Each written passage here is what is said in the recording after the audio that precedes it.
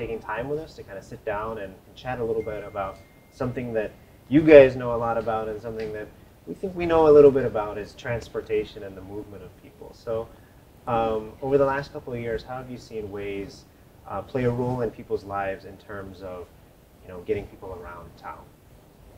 Yeah, firstly, thanks, Piotr, for having me. It's a pleasure to be here, pleasure to be sitting with you and having this chat. To come to your question, I think Waze's journey is about 5-8 years old now, and what started off as a very small aspiration to save people's time by 5 minutes every trip, period. Very simple aspiration. That was how we started, and then it kind of snowballed. To say, how can we save people's more time, etc. And what started off as outsmarting traffic has now become to eliminating traffic altogether. So that's the kind of metamorphosis we've gone through. Part of that journey was as an independent company. Most of the journey is now with Google as part of the Google stable of products. But I think we've come a long way, and we still see a long way ahead of us. Like, for instance, in the West, we are piloting with carpool, which is another way to eliminate traffic by taking cars off the road. So I think we have a long distance ahead of us. We don't consider our jobs even half done. Have you seen any type of fun or interesting insights that are maybe different in Asia versus across other markets that you'd be able to share? Yeah, a great point.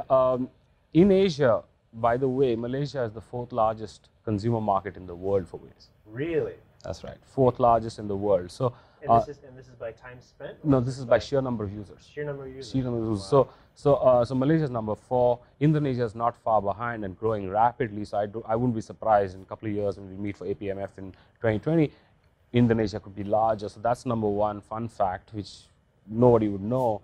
The second is the sheer love for the brand. I can feel it when I go to markets. When I come to Indonesia, saying, "Thank you so much for helping me." This is like in the early days of Google, people would come and say, "Thanks for Google search." Like, I built it, I didn't. But the love is evident, and that's something that I'm very proud of. And I think the challenge that we need to solve for is how can we get the brand to really work for businesses? How do we solve for local problems with the brand? Like, we did the odd even license plate in Jakarta, which means that the app knows that if I'm driving an odd numbered license plate, I cannot go on Gato Subroto today. So that's something we've built for Jakarta, and I'm looking forward to more such local challenges to be solved for by the brand and by the app itself. Fantastic.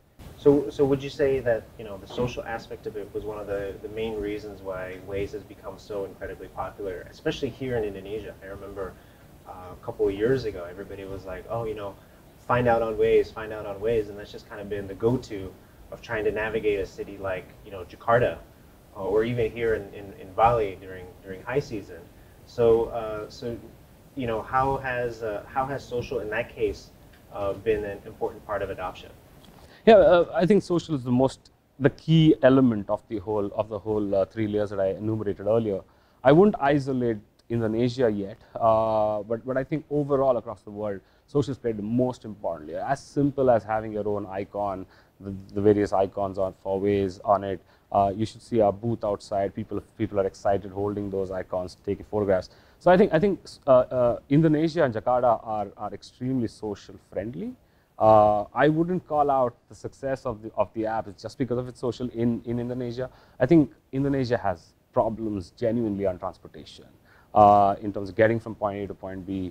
I was telling a friend the other day, the first word I learned when I came to Indonesia was macet and jam karet.